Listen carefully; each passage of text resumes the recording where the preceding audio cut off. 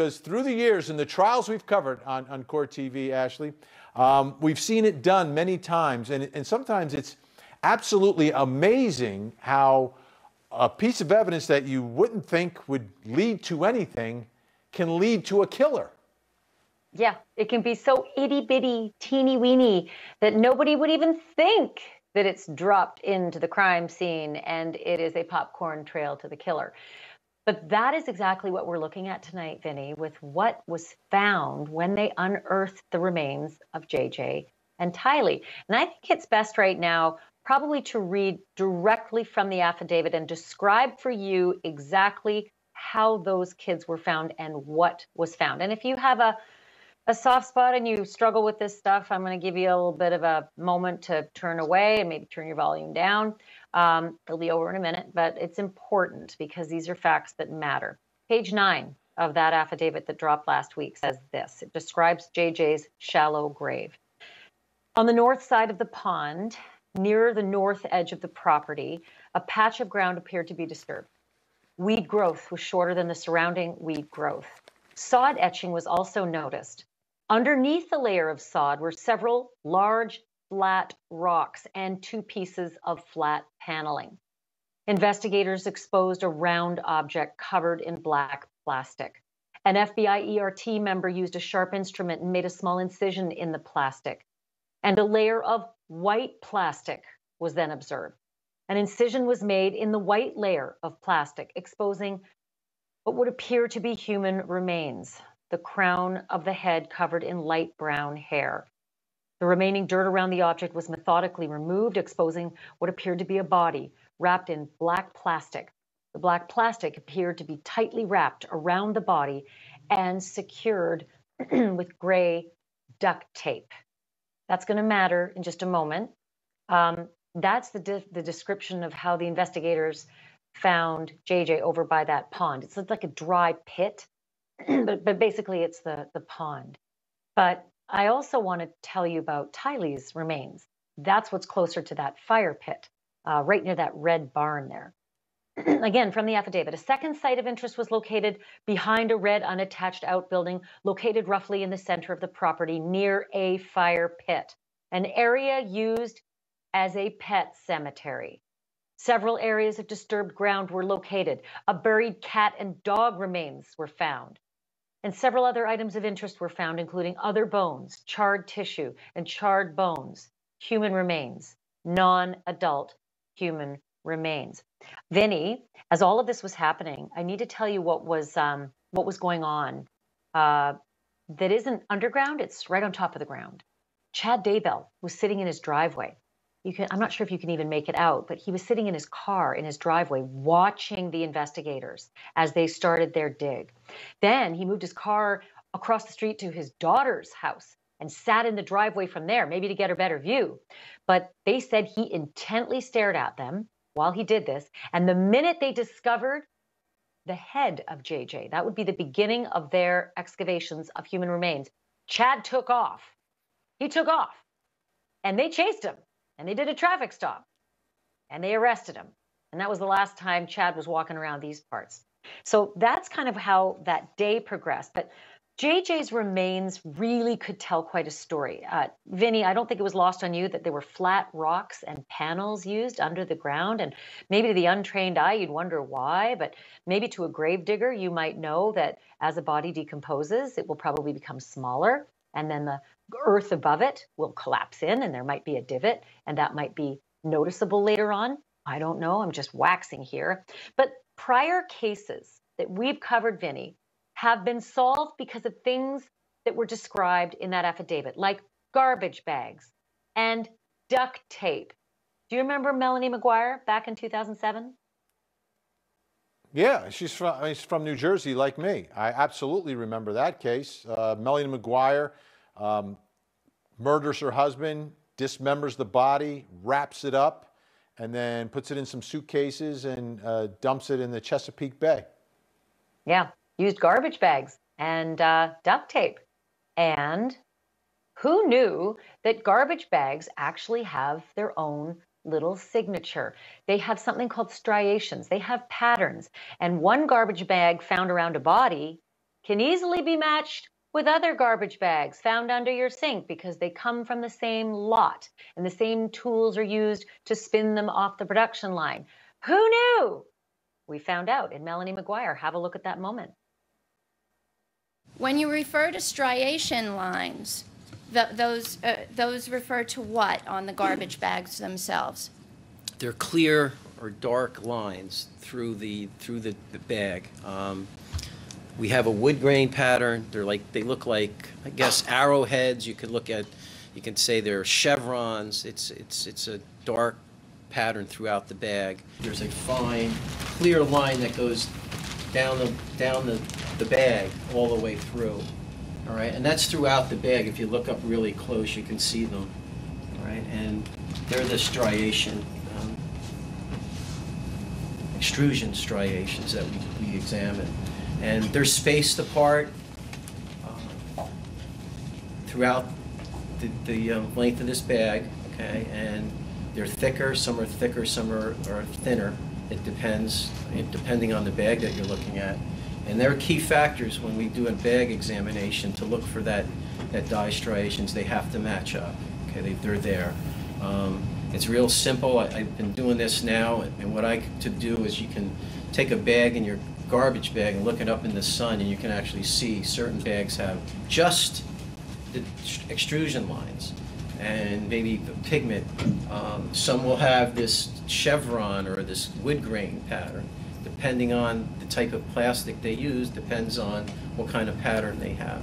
And it's a constant flow, right? They add the molten plastic, it goes through this extruder. So it's kind of like the fingerprint of that extrusion line, or the line that makes the bags. I wonder if the person who wrapped JJ up in a garbage bag knew any of that. I'm sure that person is probably none too thrilled to learn of it. But by the way, Melanie's case also told us something about duct tape, Vinny. Duct tape is forensic gold.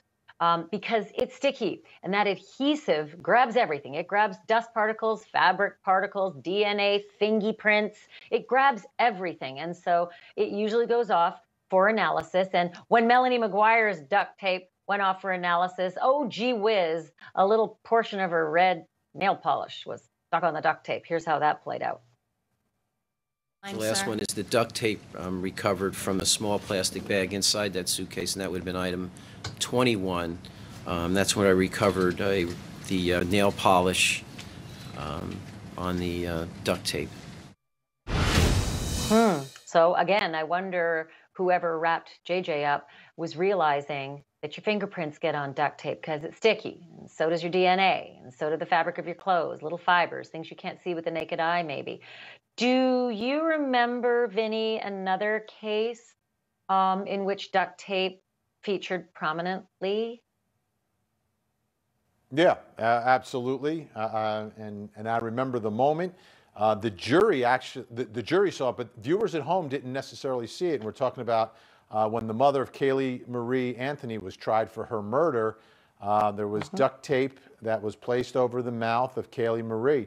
And I remember the moment, and again, we didn't show it to viewers, where they lift the skull up and you can see the way the duct tape went right over the nose and mouth of Kaylee Marie, of the remains that were left, and there were hairs from Kaylee Marie that were stuck in that duct tape. Yet, 12 people from Pinellas County, Florida said, I know. Have a nice day. I know you're going to say it. I know you're going to say it. I know it. But I had to bring it up because I don't think there's going to be one show that I do where I don't mention all roads lead back to Casey. The reason I bring it up, though, is specific. Casey's case had that duct tape found. The remains of her daughter had duct tape. And they did analyze it. They did look for it. And what they discovered was not so much the fingerprints or DNA or anything like that. What they discovered was that duct tape matched a roll at the Anthony house. Apparently, it was very rare duct tape. It was called Henkel duct tape. I think we might even have a picture of it because George Anthony was using that duct tape to put up posters of missing Kaylee. And that featured in the trial. The jurors got to see the duct tape used on the missing posters. And see if we can roll that. There's a very, very short moment in Casey Anthony's trial, but it was the linchpin that brought The duct tape on the body of Kaylee Anthony, it brought it right into the Anthony home. So whoever wrapped up little Kaylee was using the roll of duct tape from the Anthony home. And you know what? It was kind of fascinating because they also found a little sticker stuck to the duct tape. And that sticker had a heart shape. And that sticker was something that was similar to what could be found in little Kaylee's bedroom. Have a look at how that played out. It was approximately the size of a dime. And the best way to illustrate what I saw was if you were to wear a Band-Aid for an extended period of time and eventually remove that Band-Aid, you have that glue or debris surrounding the outer edges of that Band-Aid. The outline of the heart resembled that glue or debris that if you had been wearing a Band-Aid for an extended period of time. However, in the shape, rather than in the shape of a Band-Aid, it was in the shape of a heart. Oh, that was one of the more heartbreaking, sorry for that pun, it wasn't intended, heartbreaking moments of that trial, knowing that Kaylee's body had been disposed of with a heart-shaped sticker over the duct tape. But I should also mention, Vinny, just for those who are watching who are true crime fans, the duct tape might have been the worst part of the case for the prosecutors because they wanted, and this is where I argue with you, I sided with the jury here. They wanted the jury to believe that Casey put that duct tape over the nose and mouth of her own living, breathing daughter and watched her die. But they had no evidence to suggest that. It was just the size of the piece, and they kind of tried to theorize and match it up, you know, with the skull. And it was, I think, a big reach. I really felt it was a big reach. You don't think so? No, it was there. The duct tape was there. I mean, someone dies accidentally and then you duct tape their mouth? Yeah. What? Yeah. Yeah, you try to make it look like there's a... Who does that? You try to make it look like there's a boogeyman in the neighborhood. I really, to this day, think that Casey did something terribly negligent and reckless, and that child died, and then she panicked and tried everything. She's such a good liar that she lied by her actions, in my opinion. So, I felt that she lied by her actions and how she may have disposed of that body. Yeah, she lied every time she opened her mouth, but I mean, the prosecutor argued, and I thought it was a common sense argument. Who takes an accident and then tries to make it look like first-degree murder? No one. And by the way, if she no drowned one in is the like pool, Casey. Oh, no one's like Casey. Who lies and about by the way, anything and everything? But if she drowned in the pool, there was a test you could have done on the bones. There was a test on her remains, and there were only bones left. No, it didn't happen. But if this was an accident, like was argued, the defense should have tested the bones. But instead, no, they didn't. No. Did they? I know, and you know, we should do a whole hour on Casey, honestly, because I could argue till that cows come home on that one. But in the end, there were no fingerprints, I should mention, on Casey's duct tape, or Kaylee's duct tape. So that was a little more tricky. And as we all know, and as Vinny always remembers to tell me, it was a not guilty verdict for Casey, despite all the duct tape, despite all that evidence, despite everything, despite all her lies. Melanie McGuire, however, that was not so lucky for her. That duct tape and those garbage bags and that evidence, the same kind of evidence we're seeing in JJ Vallows' excavation of his gravesite. For Melanie McGuire, that was, well, let me just show you how it played out. How do you find as to the count of the indictment charging Melanie McGuire with the murder of William McGuire between on or about April 28, 2004 and on or about May 5, 2004 in the township of Woodbridge, Middlesex County, New Jersey, elsewhere and within the jurisdiction of this court? Guilty. Oh, darn. I was waiting for this moment where she just fell apart. I remember watching that trial live, Vinny, and Melanie was a mess. She was a wreck. She was clawing at Joey Tacopina, our friend who was her defense attorney. She could barely stand up after that guilty verdict. I don't think she thought that was coming, despite all that evidence. Yeah, and one of the most compelling pieces of evidence was the lack of evidence, because the prosecution theory was that he was killed in the shower, in the bathroom, but the bathroom was so clean. Someone had gone in that bathroom and cleaned everything out. Like if you just go to anyone's bathroom, you're going to find stuff everywhere, right? You're going to be able to pick up DNA everywhere. But they couldn't find anything in that bathroom because someone had cleaned it so meticulously, and the prosecution argued that the lack of evidence was proof that someone had committed the murder and cleaned it up. So I'm glad you brought that up, because on that duct tape in Melanie's case, not only was that little piece of red nail polish found, but also stubble. Stubble that was hers and stubble that was his. Now, where do you find stubble cut on both ends? You find that usually in a bathroom. It's usually the kind of thing that might be getting on duct tape if you're duct taping up a body in the bathroom. But I should also mention that there was some tissue of Bill, her husband, that may have been transferred by either Melanie or whoever helped Melanie on the bottom of their feet into the floor mats of the car. But I think what this really tells us, Vinny, as we look at the Vallows case and the Daybell case and where those cases are going and what those investigators have and what they're testing right now, is that it's the CSI thing again.